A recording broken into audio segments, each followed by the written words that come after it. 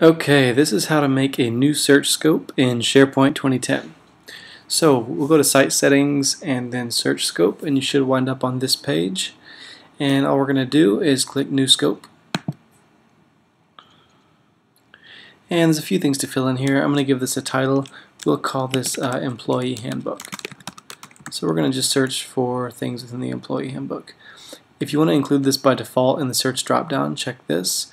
And if you want this to be available for advanced search, check this box. And we want to use the default search results page for this search scope. But if you want to define a new search results page, you can describe it here. We'll hit OK. Alright, so now I've got this new unused scope down here, and it's empty because we've added no rules. So let's go add a rule. And we've got a few different options here. Web address means that you can search within a specific folder, on a specific server, or throughout a whole domain name.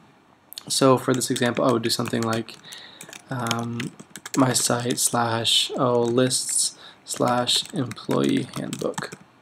And then it's going to search all of the items in that employee handbook list.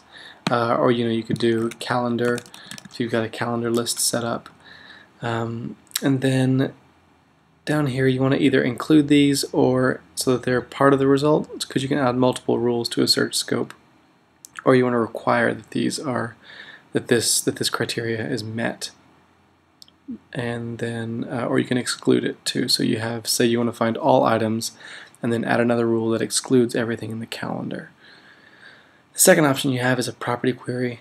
Some of the more popular ones are by author, or maybe by the actual file name or file extension, or you can also search by the job title of the person who created the article or the document. There's a lot of other options in here, but wiki category might be useful to you. But these are just properties of files, of documents. And then obviously we put in our name here. Same options here: include, require, exclude. And then the third option is just a basic all content. So you'd mostly use this if you're going to create a search scope that has a couple of rules. So like I said, you could create all content and then exclude what's part of the calendar. So let's hit OK. And then once you create it, I've been working on this for a little while, so it's reset. But normally, if you're just starting creating scopes, every 15 minutes this should update. And so you'll see in about 7 minutes this will update. I'm going to go back in here though, and I'm going to click this and I'm going to add a new rule. So you can see I've got all content. It's going to include all content. And I'm going to add a new rule that excludes everything created by me, just for the heck of it. So author, Ben Tedder, exclude.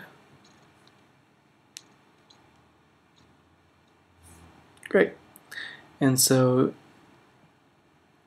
you can see it's got it's already found 5 things by me. So yeah, that's basically your search scope settings. In 6 minutes it'll be ready to go, and that's all you need to do. And then all you have to do after that is go up to your search box, and if you've enabled the search drop down, this will appear right there next to the search drop down.